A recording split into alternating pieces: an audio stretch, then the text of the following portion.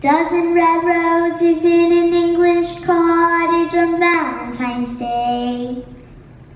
Stroll through the park in New York City on a sunny day.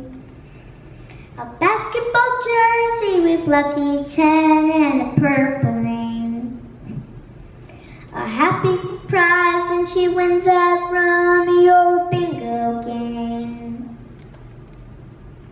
A Vermont country road in a 65 Nova when the leaves change.